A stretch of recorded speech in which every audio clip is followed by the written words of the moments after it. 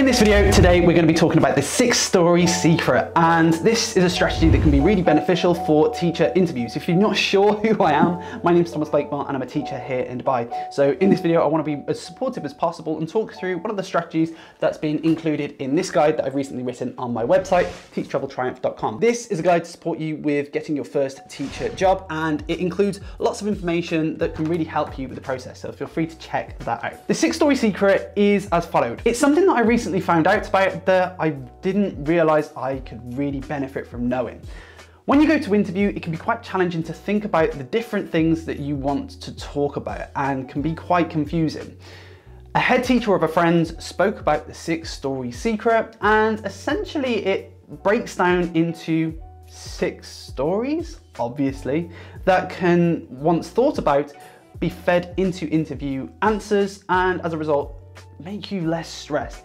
If you combine this with the START approach that I've shared in a previous video, it becomes really powerful. So what I want to do is break down what those 6 categories are so that that can be really beneficial for you. If you haven't already, feel free to subscribe to the channel so that you can see future content like this. Story number 1 is pedagogy, or your education beliefs. Thinking about how you teach is really important. A story that would benefit your how you teach is going to really support you with questions that ask about those sorts of things. Can you tell me about your teaching practice? Can you tell me about a time you've been outstanding in the classroom? You can then come back to that pedagogy story and talk through that story. So for me, it might be a time where I noticed I had some gifted and talented children in the classroom, so I implemented the teach to the top strategy. It helps if I can say it.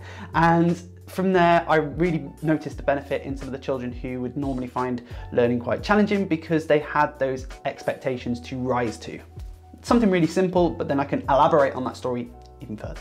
Behavior management. I guarantee if you're a training teacher, experienced teacher, we all have a child, a scenario that has been quite challenging in terms of behavior management. Think about a story that has perhaps been extremely challenging and a time that you've overcome a challenging circumstance with behavior management, and you can start to tell that story. This can be implemented into relationship type questions and other questions related to behavior management strategies. Don't forget also with those sorts of stories, you can then implement it into whatever their behavior management policy is, and it can start to form a really strong answer. Working as part of a team is another story that I recommend having in your arsenal, and it can really benefit you in terms of talking about well-being, talking about working with additional adults, TAs, those sorts of people who are really important, especially if you're going for your first teaching job, where you're then going to be talking about that person who's going to cover you for that extra NQT, ECT time, and being able to talk about a time that you've been able to work as a team, perhaps challenging additional adults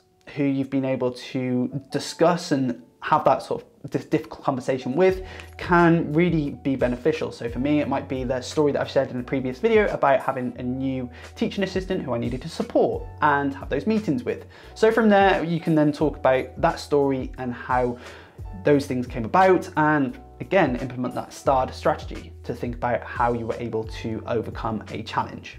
The next one would be how you've demonstrated care. For example, for me, it would be having that wellbeing box that I've shared in a previous video in the classroom. This has always been a really beneficial one, a bit more challenging due to COVID, but I've had lots of difficult conversations with children who have put anonymous things, well, they're not anonymous, they put their name on them, but they share their different worries and concerns, and then we can have that conversation about different things that they find difficult.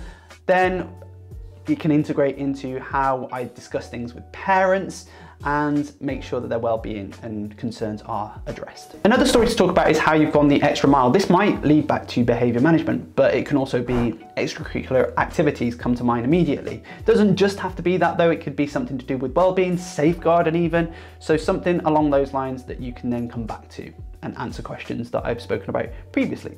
The last one is something that demonstrates why you're unique. You will know this, I don't know this about you, but you will be able to have a think about that. I mean, I could say probably something along the lines of YouTube and how it's been beneficial, but I probably wouldn't go for that one at the same time. So it'd just be something that you are unique for and something that you can talk about.